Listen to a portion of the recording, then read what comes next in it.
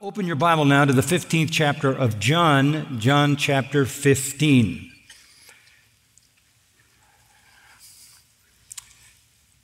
It is pretty popular to refer to one's relationship to Jesus as a personal relationship. That seems to be kind of a contemporary, common, evangelical vernacular. In fact, it may be how you view the distinction between some kind of nominal Christian and a genuine Christian. You might say to someone, well, you may go to church and you may carry out some of the ordinances, but do you have a personal relationship with Jesus Christ? That's pretty common language. In fact, that has become a sort of the typical approach to people. Do you have a personal relationship with Jesus Christ? I just want to kind of qualify that if I can for a moment. Every human who has ever lived has a personal relationship with Jesus Christ. And for most of them, it's not a good one. It's a relationship between one who is judged and the judge. Jesus knows every human being personally and intimately. Every thought they've ever had, every word they've ever spoken, every deed they've ever done, every relationship they were ever engaged in. All of that is on record in heaven. And on the basis of that will come eternal judgment, because apart from believing in Him, the record of their thoughts and motives and words and deeds and relationships only consigns them to eternal hell. It is very personal. Every person will be judged on a personal, individual basis by the judge, who is the Lord Jesus Christ. Maybe there would be a better way then to refer to the legitimacy of a genuine relationship to Christ than to say, do you have a personal relationship with Him? I understand what you mean by that. But we need to go beyond that, and that is not a biblical term. You're not going to find that kind of phrase used in Scripture. But it then poses the question, what is the true nature of a Christian's relationship to Christ? What is the true nature of a Christian's relationship to Christ? How do we understand the spiritual reality of our union with God, our union with Christ? How do we understand that? The Bible helps us by giving us a series of analogies. The Bible refers to the relationship between a believer and the Lord as the relationship of a sheep to a shepherd. The Bible also refers to that relationship as the relationship between a child and a father, between a subject and a king, between a slave and a master. And it even refers to that relationship as the relationship between a body and its head. And Scripture delineates these things. In particular, the New Testament focuses on the body metaphor, but all the others appear both in the Old Testament and the New Testament. And they all convey some aspect of our relationship to the Lord.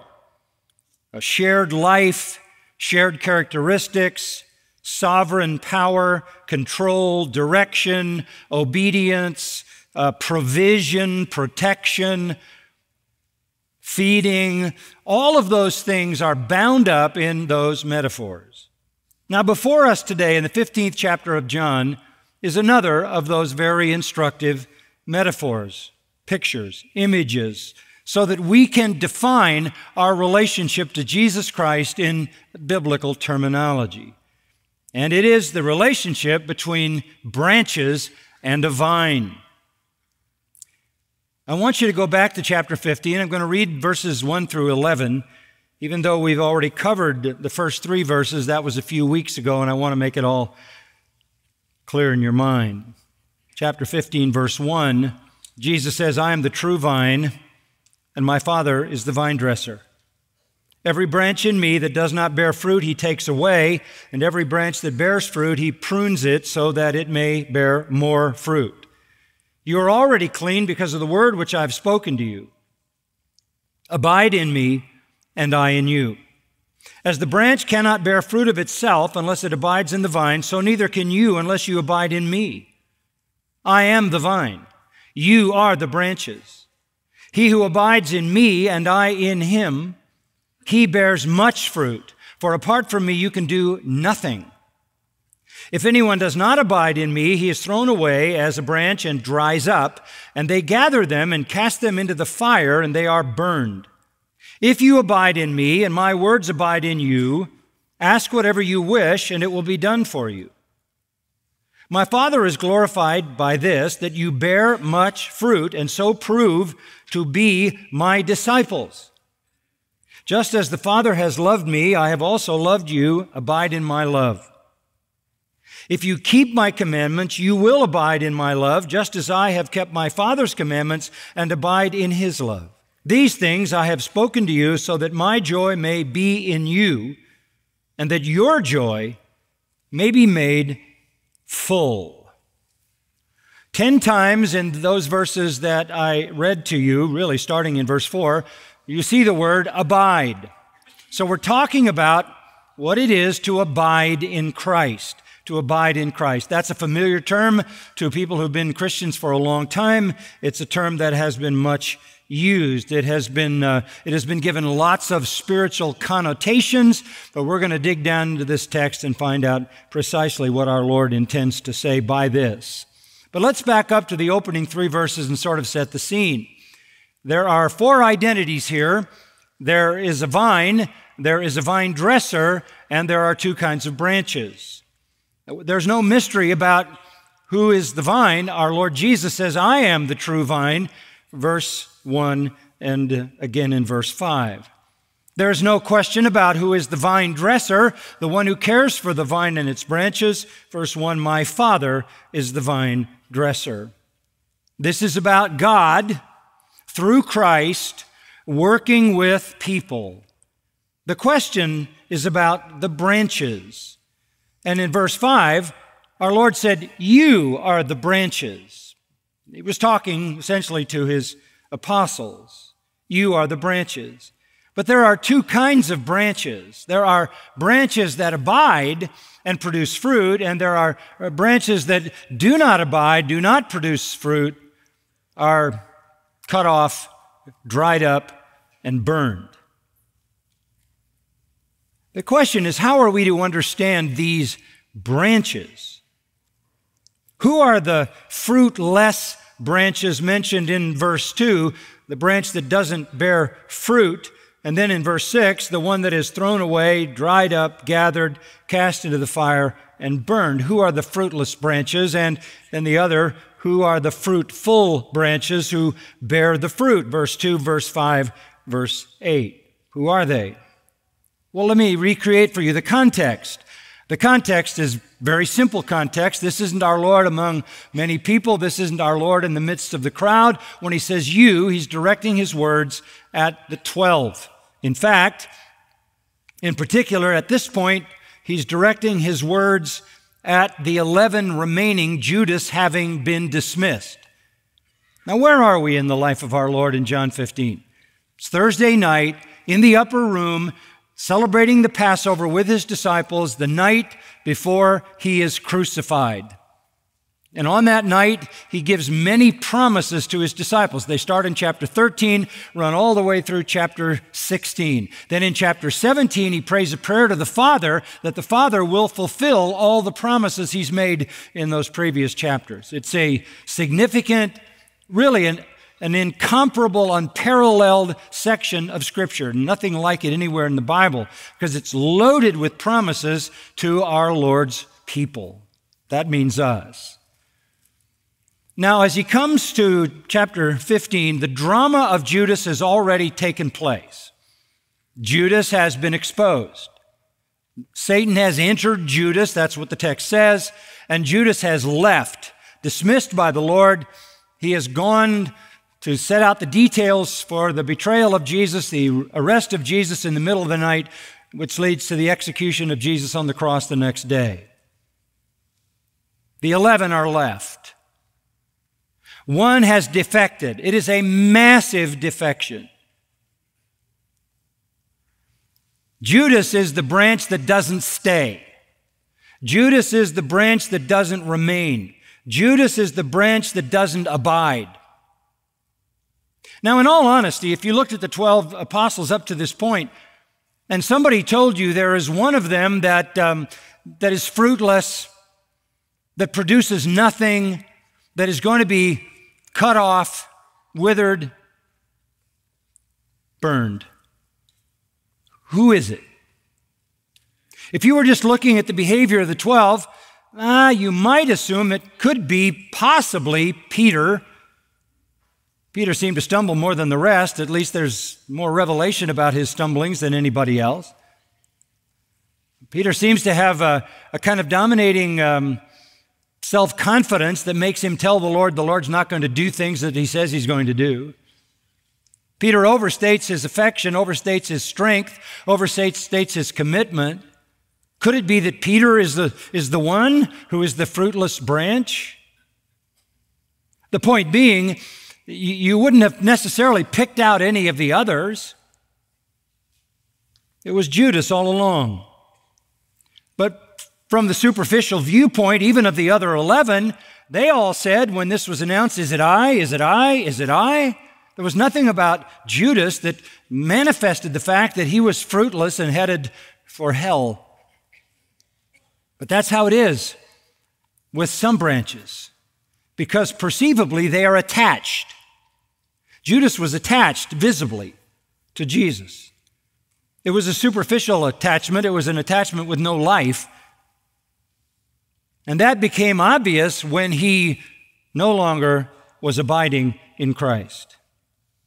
Now, this is a very common reality, and I think you know it today. You know there are people in the church with us this morning who are fruitless branches, who are here, who make some profession of interest in Christ to one degree or another, but their lives do not manifest His power and His life. You know that.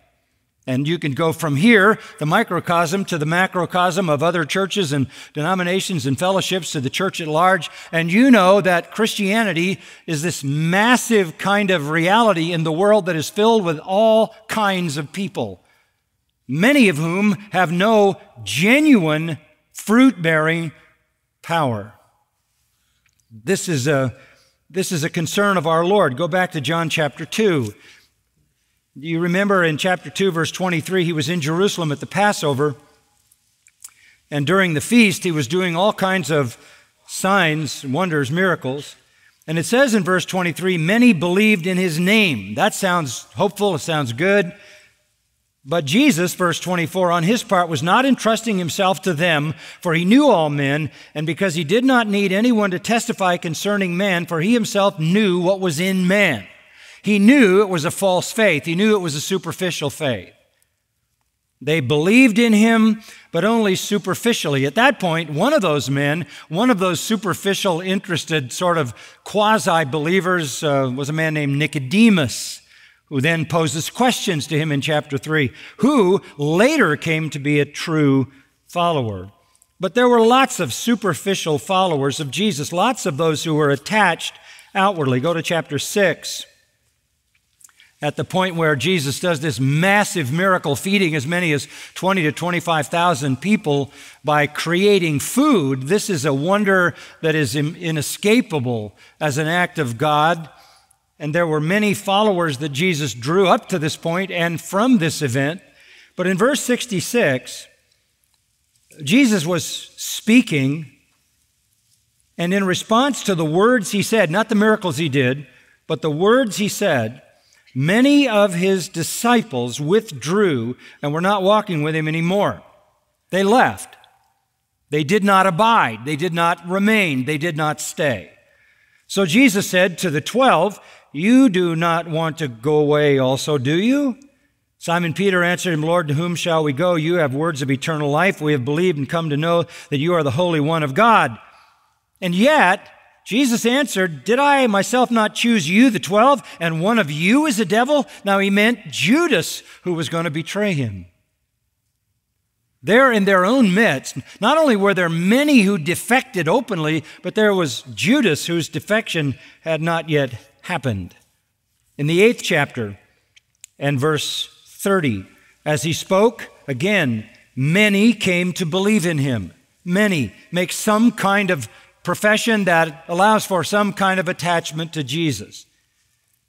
To which he responded, Verse 31, Jesus was saying to those Jews who had believed in him, if you continue in my word, then you are truly disciples of mine. Mathetes alethos, genuine students, genuine learners, genuine disciples, and then you will know the truth, and the truth will make you free. They hadn't yet come to know the truth. They hadn't been set free from the search for the truth and from the bondage of sin. Whether or not they were true disciples would be manifest because they would continue to obey his word. There were many superficial followers who defected. In chapter 12, and a very interesting group is mentioned in verse 42, many of the rulers believed in him. But because of the Pharisees, they were not confessing him for fear they would be put out of the synagogue, for they loved the approval of men rather than the approval of God. Listen, superficiality tracked Jesus through his entire ministry, as it does today. As it does today. Chapter 13, again, in the incident of the washing of the feet, verse 10, Jesus says to Peter, he who has bathed needs only to wash his feet, but is completely clean, and you are clean, but not all of you. For he knew the one who was betraying him. For this reason, he said, not all of you are clean. And again, they had no idea who this was. Judas was not exposed. Now, just a reference again to something else that John wrote over in 1 John chapter 2 and verse 19. Very important statement. Speaking of people who defect, who do not abide, who do not stay, they went out from us, but they were not really of us. John knows this now from what he learned about our Lord's words in John 15 and the experience of Judas and others. They went out from us, and it's still happening in his experience as an apostle, but they were not really of us. If they had been of us, they would have remained with us, but they went out so that it would be shown that they all are not of us.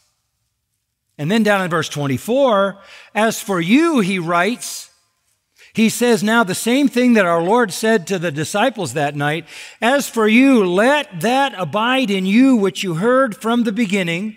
If what you heard from the beginning abides in you, you also will abide in the Son and in the Father. This is the promise which he himself made to us, eternal life. You abide in me, and I'll abide in you. John is reiterating what he heard on that Thursday night and is recorded for us in John 15. The command then that I want you to notice is in verse 4, abide in me. Abide in me. Let's not get too mystical about that, too spiritual about that. It's simply the Greek word meno, which means to stay, to remain. Don't leave. Don't forsake me. Don't walk away. This could speak to the issue of what theologians call the perseverance of the saints. Stay. Don't do what Judas did. Don't do what many other Judas-like persons do. Hebrews 4:14, Hebrews, the book of Hebrews, written to a Jewish community of believers. And attached to that Jewish community of believers were some fence-sitting non-believers who were attracted to Christ. They were associating with those believing Jews, but they weren't making a full commitment to Christ. And so in Hebrews 4:14, the writer of Hebrews says, let us hold fast our profession. If you make any profession of Christ, hold on to it. And all the way through Hebrews, there are warnings to this group of Jews attached to the true believers who have not come all the way to Christ. You're warned over and over and over. Chapter 2, chapter 3, chapter 4, chapter 6, chapter 10. Warning, warning, warning, warning. Don't leave. Don't go away. Don't defect. Don't apostatize. Hold fast that profession. Now that is all our Lord is saying in verse 4. Stay. You've made a profession. You've made an association. Stay. Remain. Abide. Don't leave. There is an Old Testament moment that I think elucidates on this. Turn to Deuteronomy 31. Deuteronomy 31 and verse 14. This is a final word from Moses, really, to the people as the leadership of Israel has transitioned from Moses, who can't go into the promised land because of what he did, and Joshua, who will lead them into the promised land. Moses has been their leader for 40 years. The Lord comes and says to Moses, Deuteronomy 31:14, "Behold, the time for you to die is near. Call Joshua and present yourself at the tent of meeting that I may commission him." So Moses and Joshua went and presented themselves at the tent of meeting. The Lord appeared in the tent, and a pillar of cloud stood at the doorway of the tent. This is the tabernacle. The Lord said to Moses, "Behold, you're about to lie down with your fathers." And listen to this. "This people will arise and play the harlot with the strange gods of the land." They've been wandering 40 years. They're about to go into the land, and God says they're going to play the harlot with the strange gods of the land. They're going to go into idolatry, into the midst of which they are going, and they will forsake me and break my covenant which I have made with them. Then my anger will be kindled against them in that day, and I will forsake them and hide my face from them, and they will be consumed, and many evils and troubles will come upon them, so that they will say in that day, "Is it not because our God is not among us that these evils have come upon us? But I will surely hide my face in that day because of all the evil which they will do, for they will turn to other gods." And they did. Massive defection. They were attached to the covenant people Israel. They were only superficially attached to the covenant people Israel. That became manifest when they did not remain, when they did not stay faithful, when they did not continue, when they did not persevere. Don't be like them. The Apostle Paul, in writing to the Corinthians, warns the Corinthians not to do that. Don't be like those in the wilderness who defected. There are all kinds of warnings throughout the New Testament to be faithful, to remain, to stay. That is what is going on here. Stay. We all know people who were around a while and then they left. And it wasn't because they left town. They left God. They left His people. They left the Scripture. Don't do that. Stay, remain, abide. Why? Starting in verse 4, there's an unfolding of the blessings of abiding, the promises of abiding. Profound blessings come to those who stay. Blessing number 1, salvation. Salvation, eternal salvation. Now, how would you describe your salvation? If somebody says to you, "You're a Christian, aren't you?" And they say, "Well, what does that mean?" What do you say? Do you say, "I go to church"? A lot of people do that. You say, "Well, you know, I worship, I go to a Bible study, I believe the Bible." Is that what you would say? Let me give you the baseline, bottom line, irreducible minimum, which at the same time is the eternal, infinite maximum. If you are a Christian, here is what you say: "Abide in me, and I in you." What does it mean to be a Christian? It means, listen, God lives in you. Yes, the Creator God of the universe, the infinitely holy triune God, lives in you. That is the essence of what it means to have a relationship with God in salvation. God lives in me. And that may be the best way that we can explain our own lives and our own identity. Rather than saying I have a personal relationship with Jesus, which sounds kind of like you're somebody special, you would be better off to say, well, God, the eternal God, holy God, the Creator God, Father, Son, and Holy Spirit live in me. What? But that is essentially exactly what our Lord is saying. And it's a Trinitarian presence. Staggering reality. Now, I grant you that The glorious manifestation of the children of God of Romans 8 has not yet been manifest, has not yet been made visible. That won't happen until we're glorified. So in the meantime, we are veiled, right? We are veiled. The world doesn't see us. It is important to know who we are. So I am literally a body in which God lives. He lives in me. The Lord has come to live in me. In the 14th chapter, our Lord was talking to the disciples on the same night. In verse 23, he says, if anyone loves me, if your love is real, you will obey. Love and obedience go together. You'll keep his word. And my Father will love him. And how much will he love him? He will love him so that we will come to him and make our home with him. This is who we are. This is absolutely who we are.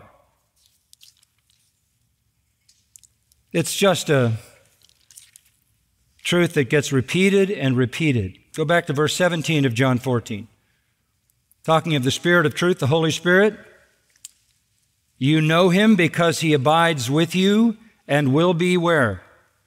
In you.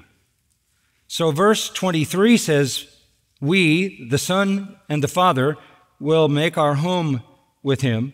And verse 17 says, the Holy Spirit will make his home in us. And verse 20, in that day you will know that I am in my Father, and you in me, and I in you. The Trinity lives in a believer. It is really stunning. And our Lord affirms this in his high priestly prayer in John 17:23. I in them, and you in me, that they may be perfected in unity, so that the world may know that you sent me and loved them even as you've loved me. What manifests our transformation to the world is the presence of God in us. Really an astonishing thing. Absolutely an astonishing reality. If you stay, it's evidence your faith is real. And if it is, then God takes up residence in you. Romans 8:10 says, Christ is in you. Christ is in you. 1 Corinthians chapter 3, verse 16, Paul loved this truth. Do you not know that you are a temple of God and that the Spirit of God dwells in you? And then over in chapter 6, verses 19 and 20, do you not know your body is a temple of the Holy Spirit who is in you, whom you have from God? You're not your own. You've been bought with a price. Tremendously stunning truth. 2 Corinthians 6:16, we are the temple of the living God. Galatians 2:20, I have been crucified with Christ. It's no longer I who live, but Christ lives in me. Christ lives in me. Ephesians 2:22, you are built together into a dwelling of God in the Spirit. Colossians 1:27, Christ in you, the hope of glory. How do you talk about yourself as a believer? You talk about yourself as the residence of God, the temple of God. Listen to what John says over in 1 John, building on these truths. You are from God, little children, verse 4, 1 John 4:4, have overcome them. Listen to this, because greater is he who is in you than he who is in the world. You worry about Satan in the world? Don't worry about Satan in the world. Greater is he that is in you than he that is in the world. Verse 13, by this we know that we abide in him and he in us. How do we know that? Because he's given us of his Spirit, and we have seen and testified that the Father has sent the Son to be the Savior of the world. Whoever confesses that Jesus is the Son of God, God abides in him. Verse 16, we have come to know and believe the love which God has for us. God is love, and the one who abides in love abides in God, and God abides in him. I wish we'd start talking like this, right? To abide is to remain. And for all who remain, they give evidence of a genuine salvation. And how is that defined? It is defined as God living in us. God living in us, taking up residence. Colossians 1:21 says you were formerly alienated from God, hostile, engaged in evil deeds. He has now reconciled you in his fleshly body through death in order to present you before him holy and blameless and beyond reproach, if indeed you continue in the faith, firmly established and steadfast, and not moved away from the hope of the gospel. If you remain, if you stay, if you abide, he abides in you.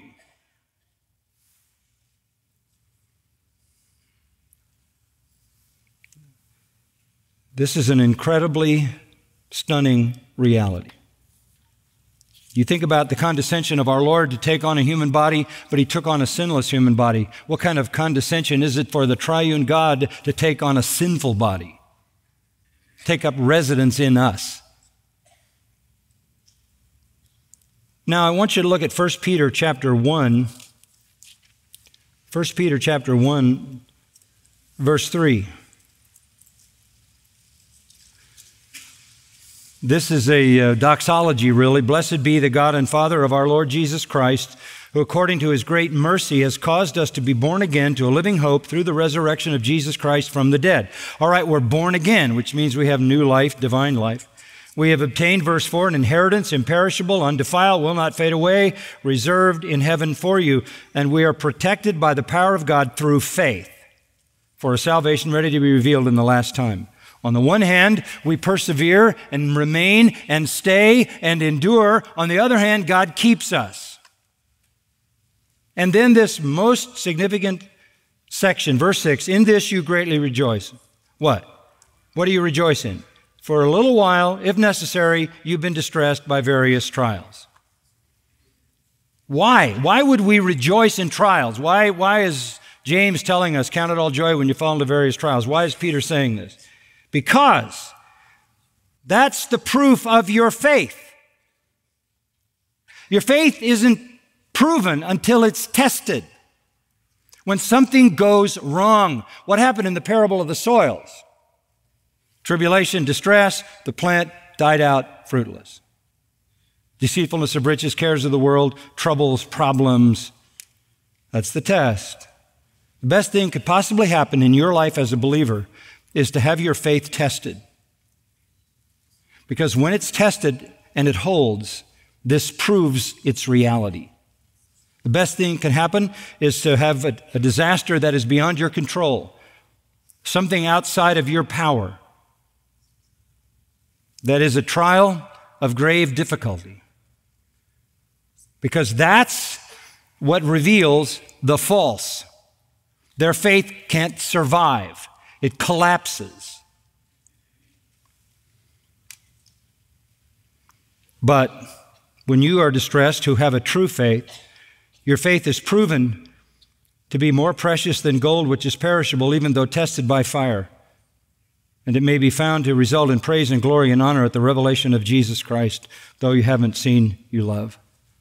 The best thing can happen to a believer is to have something go wrong in life. Something go wrong. And the more that goes wrong, and the more times things go wrong, and the more years you experience the things that go wrong, the more your faith is tested, the more your true faith is tested, the stronger it becomes. If it's a false faith, it collapses. So, I love that phrase, the proof of your faith, which is more precious than fine gold. The greatest gift you could possibly have is to know your faith is real, right? That keeps the hope of heaven bright. That keeps the knowledge of forgiveness clear. That brings joy into your life. That takes the fear out. New Christians struggle with that. You lead someone to Christ. They're new in the Lord, maybe days, months, years. Life's going on pretty good. They don't have a lot of issues. They don't have a lot of struggles. Their faith is not tested. Maybe they feel insecure. Lord, save me. I don't know if I'm saved. I wonder if I'm saved. Maybe I better pray again. Try to make sure this is real. And people may do that frequently. Then a major test comes which could shatter a false faith, a superficial confidence in God. And they go flying through that, and their faith is not weaker. It's what? It's stronger, and that becomes the proof that it's a saving, enduring faith. So the first benefit of staying is everlasting salvation. You're on your way to heaven. You're on your way to be found, 1 Peter 1:7, in praise and glory and honor at the revelation of Jesus Christ. Verse 9, you will obtain as the outcome of your faith the salvation of your souls. I don't want to go through life worrying about whether I'm saved. But I can't necessarily get that confidence on my own. Some of it comes from reading Scripture, which tells me that a true faith is a lasting faith. But how do I know I have a true faith? You know you have a true faith when you have a proven faith.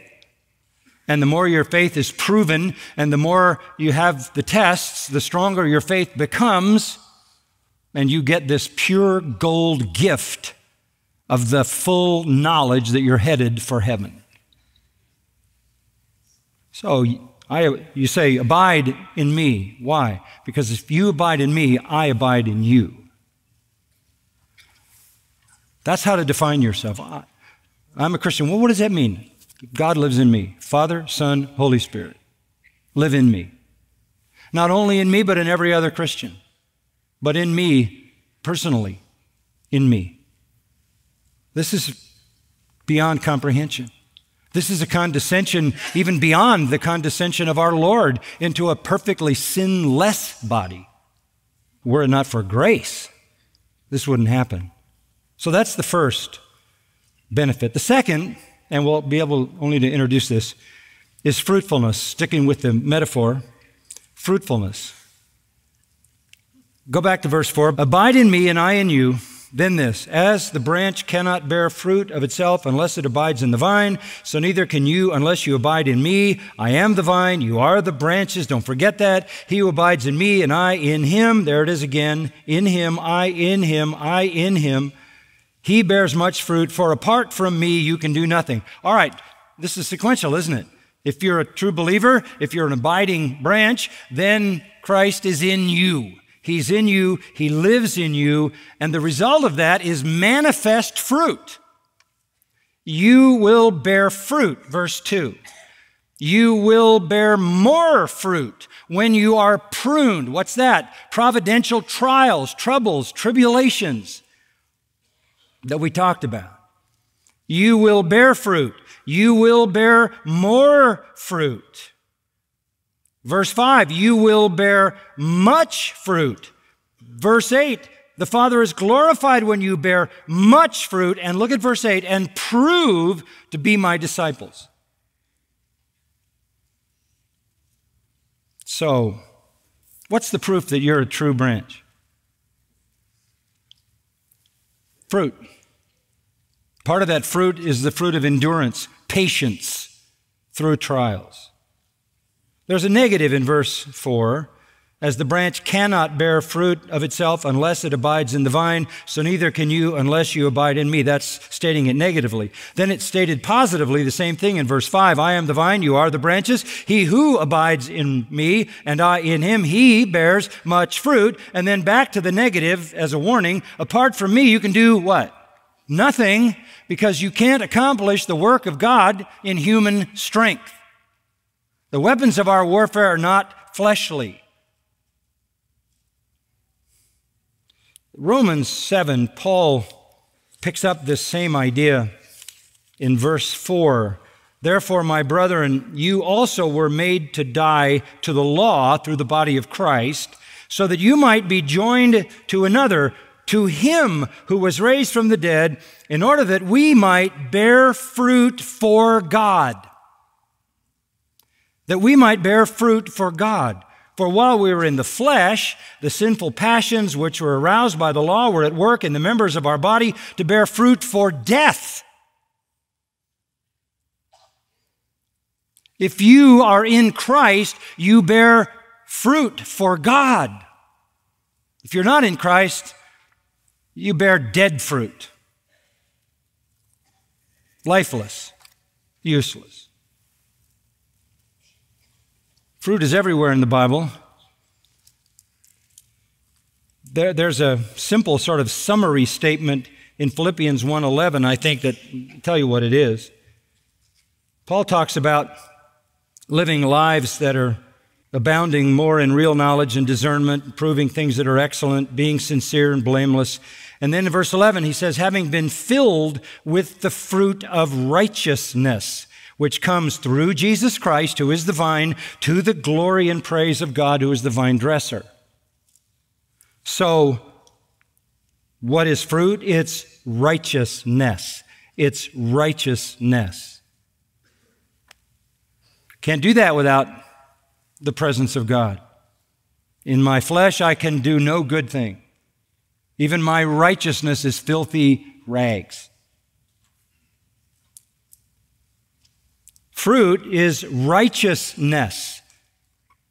And when the Trinity takes up residence in us, necessarily fruit will be produced. Righteousness will manifest itself because righteousness has taken over inside. Hosea 14:8 says, God says, from me is your fruit found. From me is your fruit found. Luke 6:43 and 44, our Lord said, a good tree doesn't bring bad fruit, a bad tree doesn't bring good fruit. By their fruit you what? You know them. How do you prove to be a disciple? Go down to verse 8. How do you prove to be a true disciple? How do you prove you're not a fake? How do you prove you're not a fraud? Well, we saw, one, you remain even through the trials, but two, you bear much fruit. You bear much fruit. Fruit, yes. More fruit, verse 2. Much fruit, verses 5 and 8. Now, let me move that idea of abiding in Christ, remaining in Christ, from salvation into sanctification for a moment. And let me just kind of draw it out a little bit. You are, as a matter of reality, abiding in Christ, and He is in you.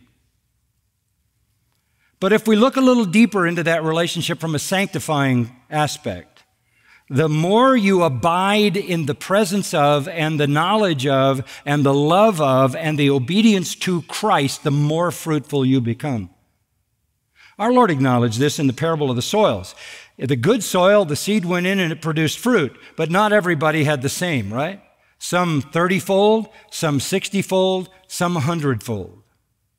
We could all say, well, look, the Trinity lives in me. The Trinity lives in me. I possess the life of God, and God manifestly demonstrates the fruit of righteousness. And that would be true of all of us, but not to the same degree.